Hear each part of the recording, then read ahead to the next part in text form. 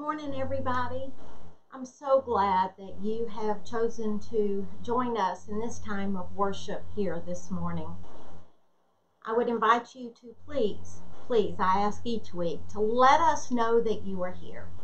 If you'll just drop a comment below that I'm here, or good morning, or just a thumbs up to let us know that you've joined us in this time of worship.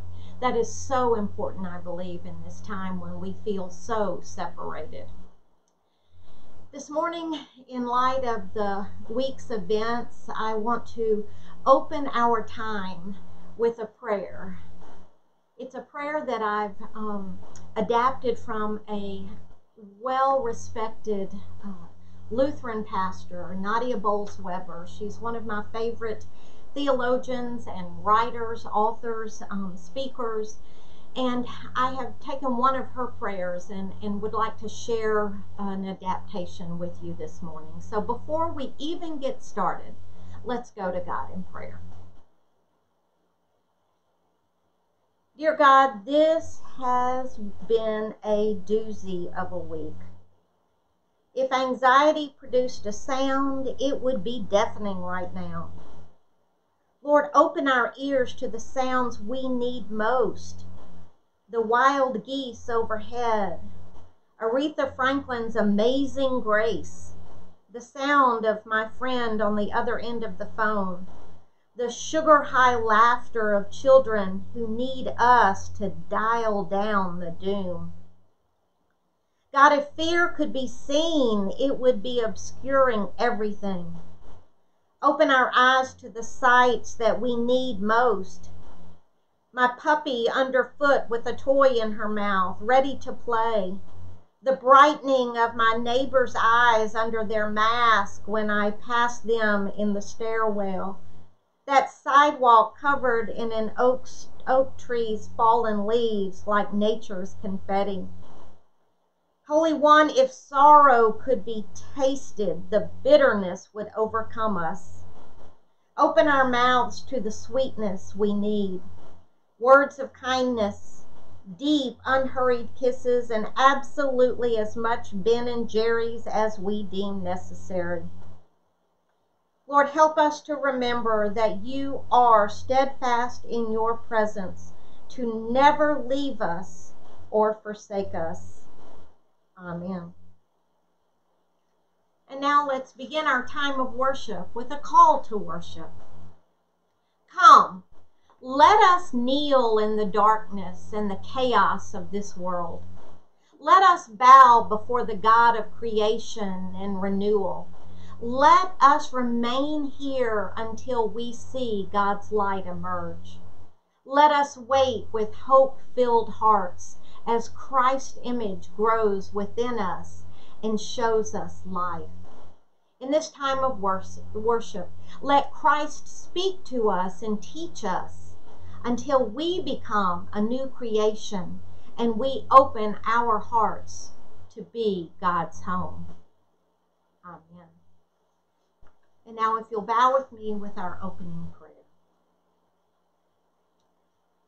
God of creation, who brought forth light from darkness and order from chaos, we are your creation.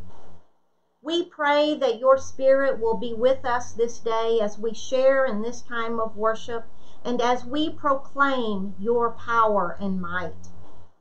You, who in the form of a spirit flew over the chaotic waters of creation, and who appeared as a dove before Jesus at his baptism, grace us here in this time. Grace us with your holy presence. Lord, in this time of worship, may we hear the whisper of your voice and feel the brush of your wings, and know that your gift of life is truly upon us. Amen. Our reading from the Psalm this morning comes from Psalm 29, and I'll be reading selected verses. Ascribe to the Lord the glory due his name. Worship the Lord in the splendor of his holiness. The voice of the Lord is over the waters. The God of glory thunders. The Lord thunders over the mighty waters.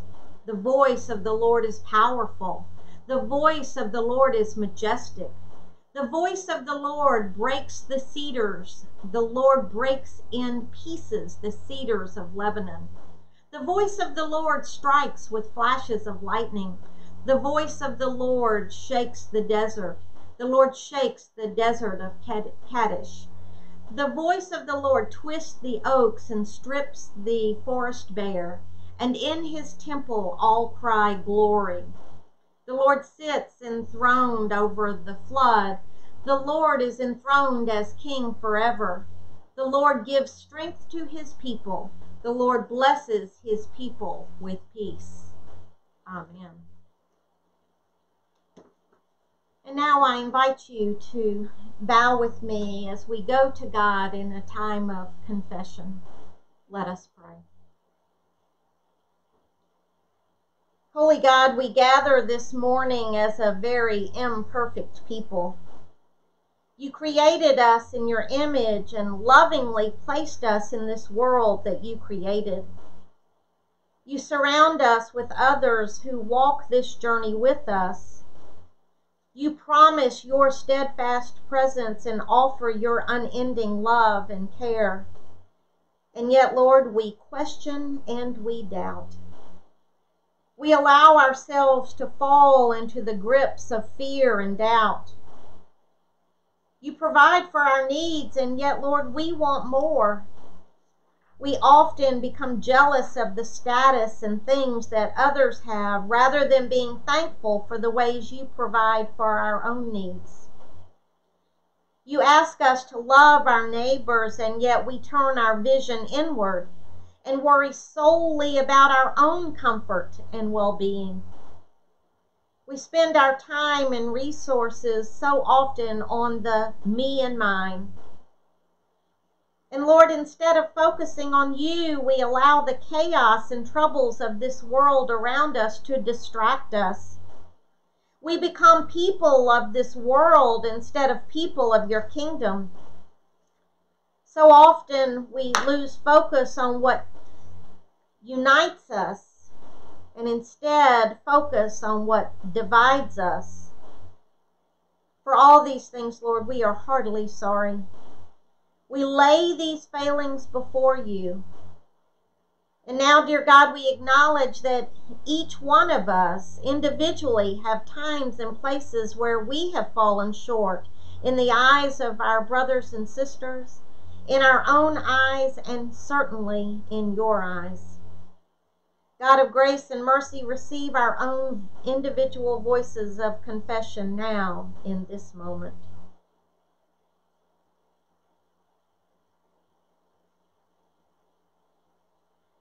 For all of these failings, Lord, we ask your forgiveness. Cover us with your grace and mercy.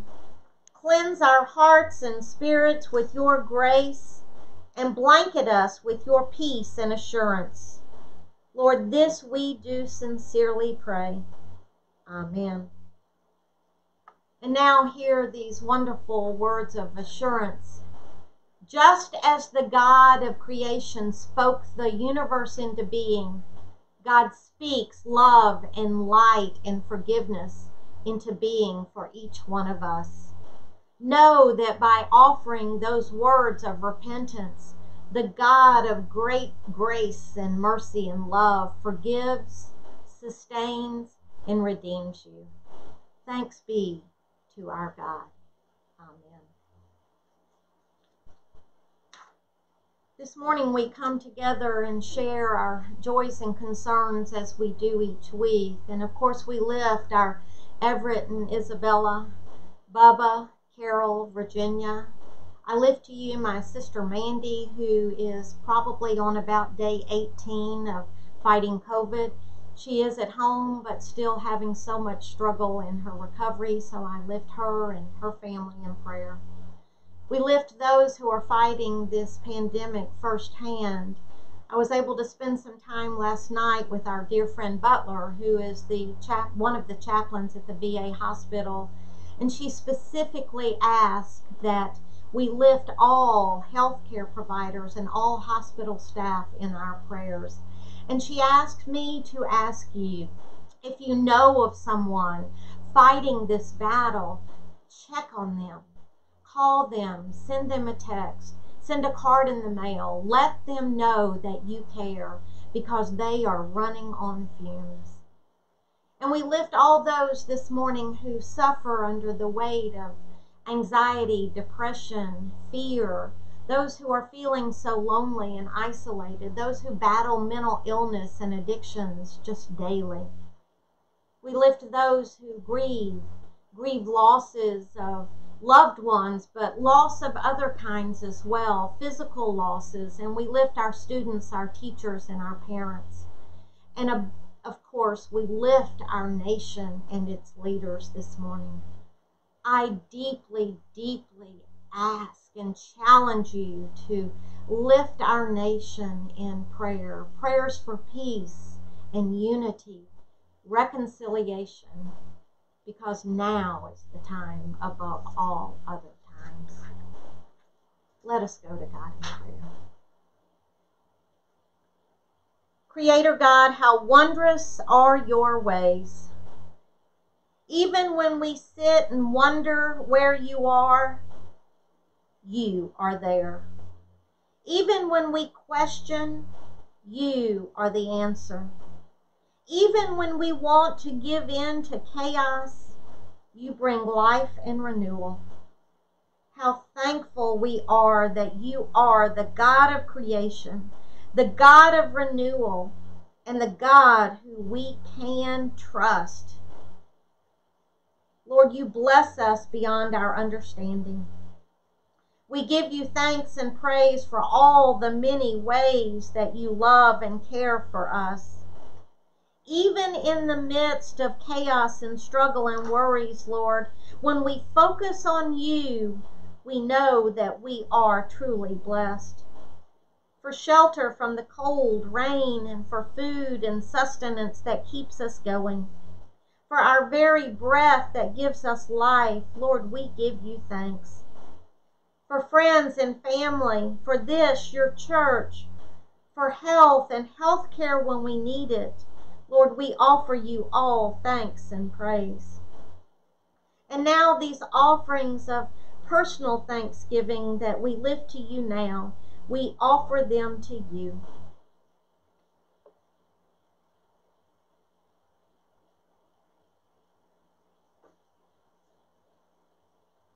Lord, let us never be callous to the countless ways that you care for us. Let us become people of Eucharisteo, people who live in a constant state of thanksgiving.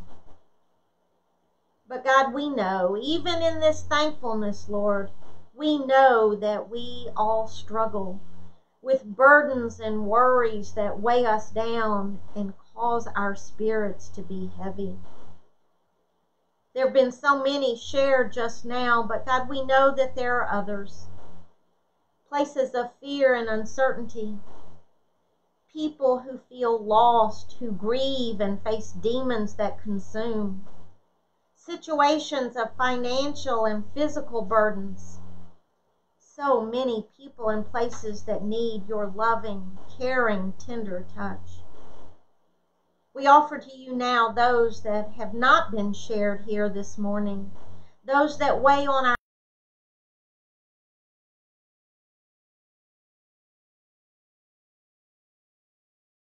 concern. Hear those now.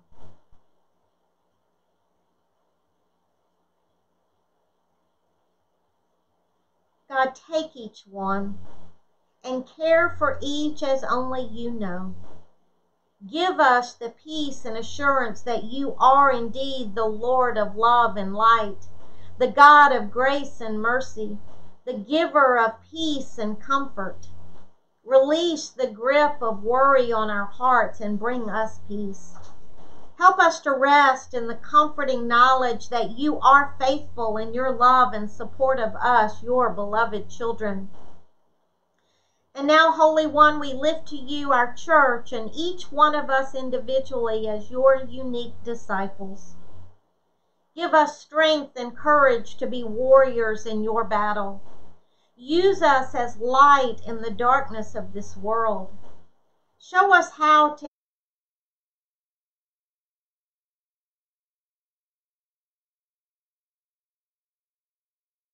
heal the brokenness that surrounds us.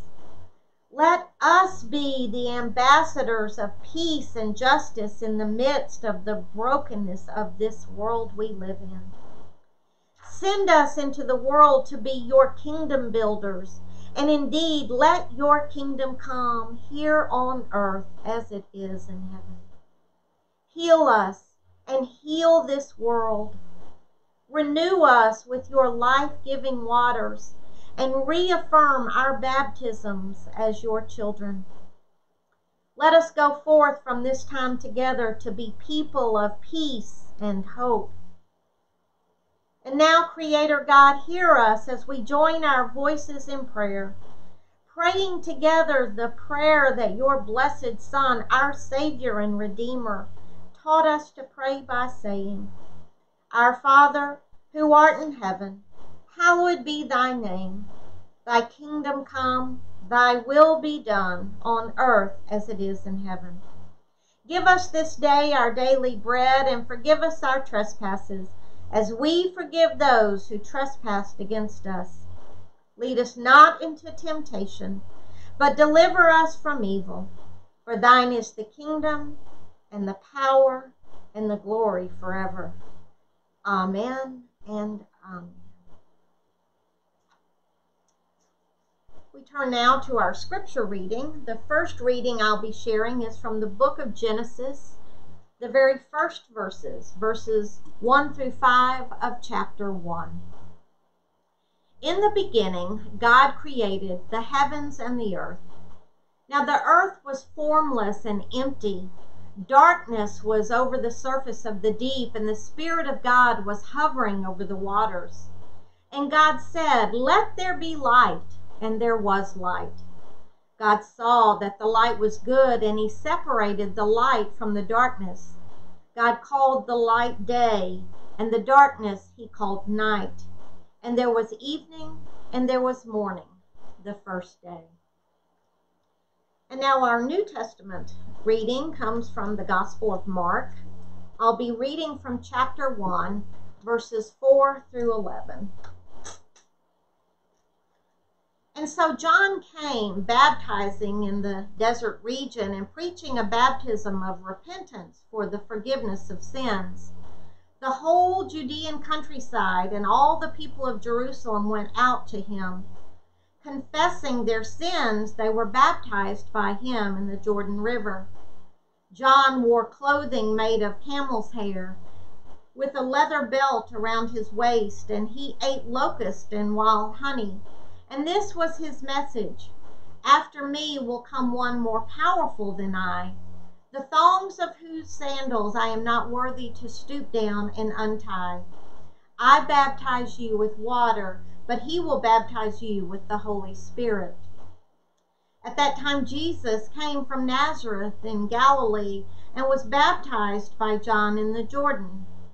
As Jesus was coming up out of the water, he saw heaven being torn open, and the Spirit descending on him like a dove. And a voice came from heaven, You are my Son, whom I love, and with you I am well pleased. The word of God for the people of God. Thanks be to God. Amen.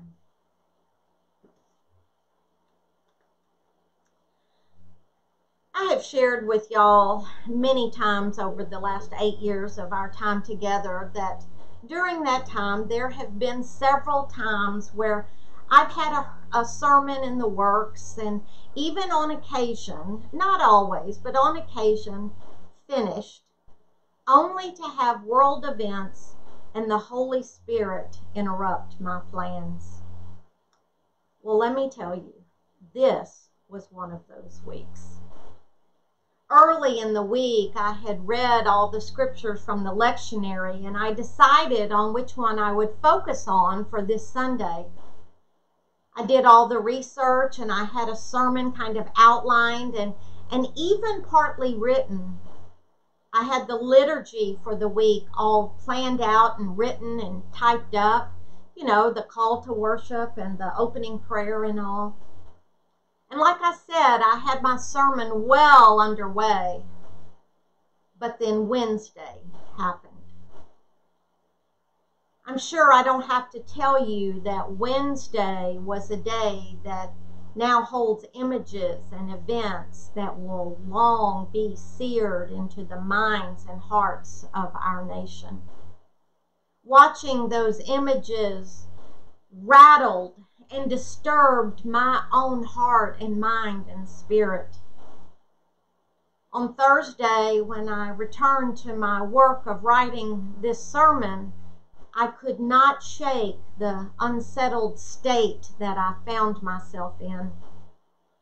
I reflected back on the events that took place in Washington, and I laid those heartbreaking and disturbing images on top of the scripture and the message that I had planned and written out for the focus for today. And when I did that, I knew that what I had planned wasn't right. I could not shake the feeling that I must go in a different direction. And so what you're going to hear this morning is what I truly believe to be the result of the Holy Spirit's nudgings. Originally, the text for this morning was what I just read from the Gospel of Mark. The story, the beautiful story of the baptism of Christ. Such an important event in our faith history. The event in the life of Christ that marked the beginning of his earthly ministry. A moment when the very Spirit of God descended from the heavens in the form of a dove. A magnificent event when God's voice boomed from the heavens. You are my Son whom I love. With you I am well pleased. There's so much rich material in that text that we could preach from. I wasn't even going to touch on the Old Testament reading from Genesis, which really is not out of the ordinary for me since I tend to be a New Testament preacher. But here I am this morning because of the recent events in our nation's capital and the nudgings of the Holy Spirit, using the story from Genesis as the focus for this morning's message. The story of God's creation of the universe. So let's start right there. Here again, the very first words of Genesis, and of course the very first words of the entire Bible. In the beginning, God. In the beginning, God. Moses was the author of the book of Genesis. And in this text, he says nothing about where God came from. Nothing about God's origin, because there's nothing there to say. God had no origin. God has always been. There has never been a time where God was not. In the beginning, God. And why is that such a big deal? Because God reigns supreme. God doesn't owe his existence to anyone or anything, because God has always been. And Moses knew that too well. Remember when God introduced himself to Moses in the book of Exodus? In chapter 3, we read, the Lord said, I have indeed seen the misery of my people in Egypt. I am sending you to Pharaoh to bring my people out of Egypt. And so Moses asked God in that moment, well, who do I tell Pharaoh who sent me? Literally translated, God's answer sounds a bit odd in our English language. Literally translated, God's words were, I be. But in other words, he says, I am. I exist. God told Moses to tell Pharaoh, I am sent me to you. I am. In other words, God is. God has been forever. God is now, and God will forever be. In the beginning, God. And now let's move on from those first 4 words and read the rest of verse 1 and into verse 2.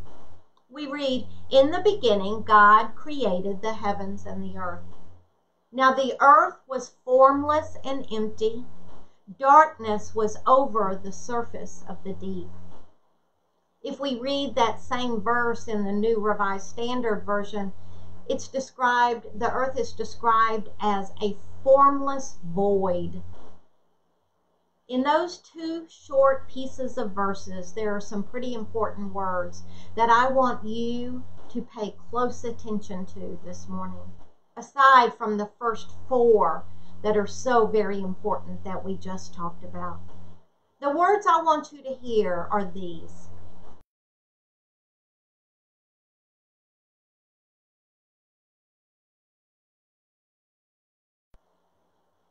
For me, those words paint a pretty incredible picture. They tell me that there were some pretty wild, incredible things happening in this creation story. Formlessness and void, emptiness, disorder, dark, deep, nothingness, oblivion. Some scholars describe this creation story setting with the word chaos. Imagine that with me for a moment.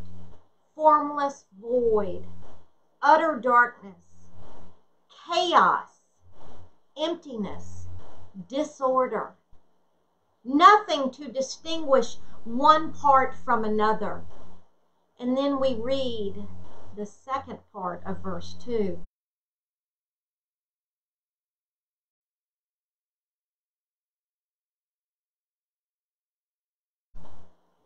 And the Spirit of God was hovering over the waters.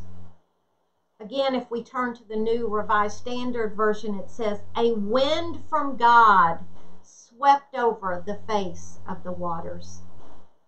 So there, in the midst of that absolute darkness and chaos, the Spirit of God moves.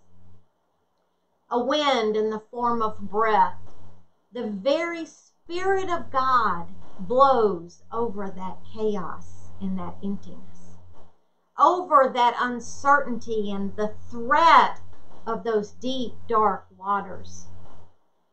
Can you imagine what that was even like? I bet it was a sound of seismic proportions, loud and ferocious and wild. A deafening sound, one that pierced every part of the chaos. But then maybe not. Maybe it wasn't like that at all. Maybe instead of that booming, deafening, thunderous roar, maybe it was a soft, whispering, zephyr-like sound. A gentle, light, delicate wind, like those sweet breezes in the springtime that make those newly sprouted leaves sort of dance in delight. Was it a deafening, wild, ferocious wind? Or was it the softest, gentlest whisper of a breeze? We don't know, and we can't know. But here is what we do know. However that wind presented itself, it was the power of God. A power and might that are beyond our imagining, beyond our understanding, outside of our human realm of thinking. And then it happens. Into this chaos and into this wind comes a voice, the voice of God. The very same voice that we read about in the Psalms reading for this morning. Hear about that verse, that voice again. Some of the verses read, the voice of the Lord is over the waters. The voice of the Lord is powerful. The voice of the Lord is majestic. The voice of the Lord breaks the cedars. That's just a few of the verses we read. It goes on to describe the voice of God, the voice that tamed the chaos in Genesis, the voice of creation. Hear verse 3. And God said, let there be light, and there was light. And with those words, the creation of the universe began and continued from there because God spoke. God created the entire universe out of chaos simply by the power of His word.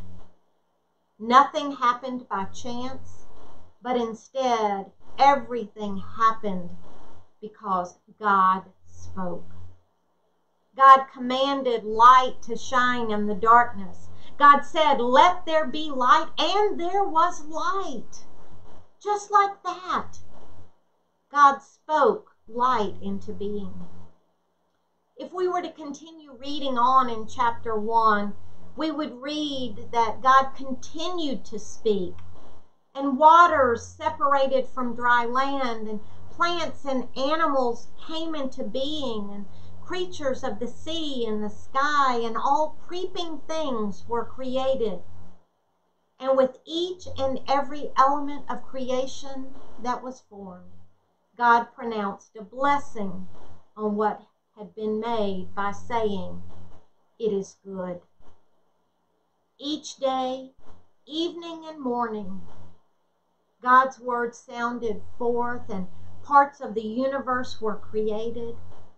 Each day, God looked upon what had been created and proclaimed it as good. So out of that chaos, out of that void, out of that darkness, God created something good.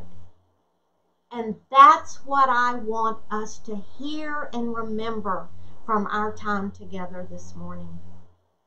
God brought goodness out of chaos. Y'all, I do not have to tell you how chaotic our world is right now. The past week has been a 12 out of 10 on the chaos meter. The pandemic rages. Hospitals are at breaking points. As I mentioned when I spoke with Butler, doctors and nurses and hospital staff are running on empty. They are physically, mentally, and emotionally drained. Deaths continue to surpass previous days' records.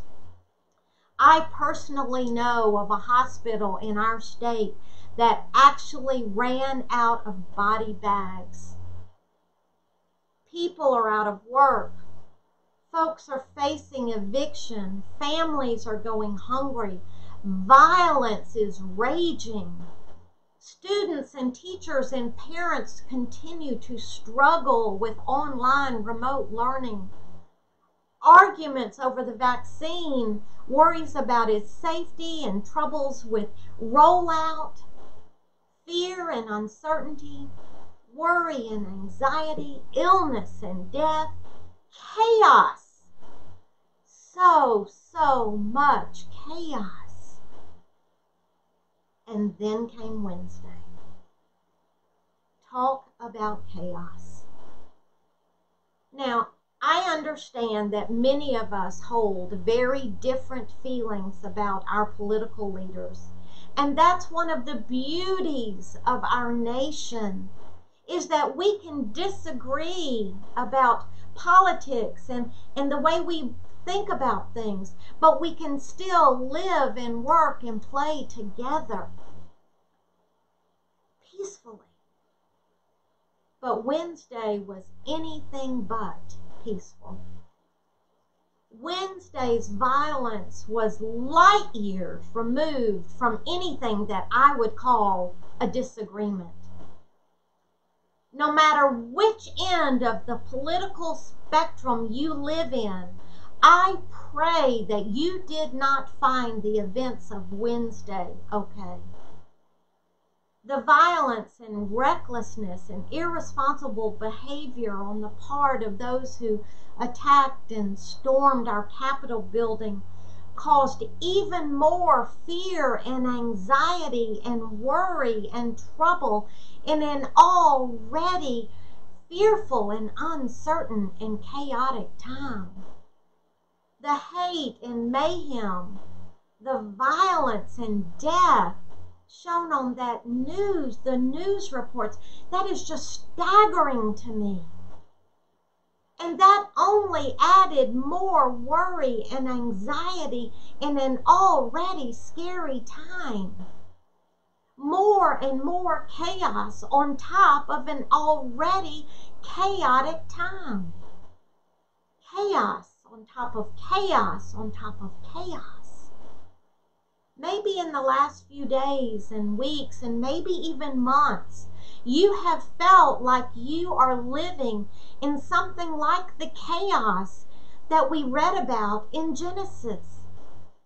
Like you're being overcome by raging deep waters, battling darkness, living empty and without a sense of order, consumed by chaos.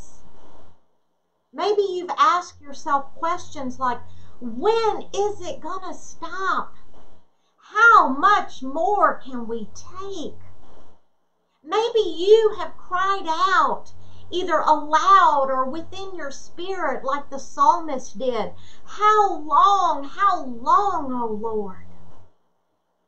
But y'all, hear this and hear it well. The God who created order out of chaos in the beginning of time still reigns. The God who spoke creation into being and proclaimed it good still abides with us, loving us, caring for us, and providing for us. The God who has always been, who is, and who will forever be, is still in control. And that God I speak of, that God is our God. So in this current chaos that we find ourselves in, please know that God will bring something new, and God will call it good. God's Holy Spirit, the very breath of God that hovered over that chaos and spoke light and life into being out of formless, dark void, is the same Spirit that abides with and in each of us today. That is the very same Spirit that gives us the sustaining breath we need as we live and move and have our being. That very same God who created form out of formlessness and created earth out of no earth will create peace and will bring about something good in the face of chaos. That very same God who through his power and might tamed the darkness and brought light will also bring light into these dark days. Chaos will not win. Chaos will not prevail. Our God of creation tamed the chaos in the beginning, and our God will do the very same thing in these troublesome days. Believe that and know that to be truth, my friends. Thanks be to our God. Amen and amen. I want to take a moment and thank each of you who continue to send in your tithes and your offerings. I encouraged you last week to mail those in, as we do check the mail there at church, and we do deposit and need your tithes and offerings. And thank you to those who so faithfully do just that. As we leave this time together, I will leave you now with this benediction. Remember that God is indeed the Lord over chaos, and God will rule mightily forever. My prayer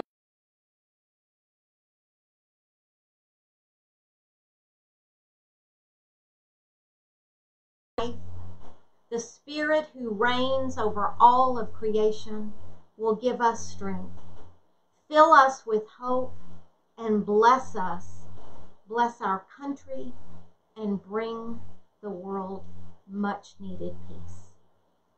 Amen. And now, as we bid goodbye until next time, I invite you, ask you, and challenge you to stay safe, take care of yourself and your loved ones, and above all things, keep the faith. Amen.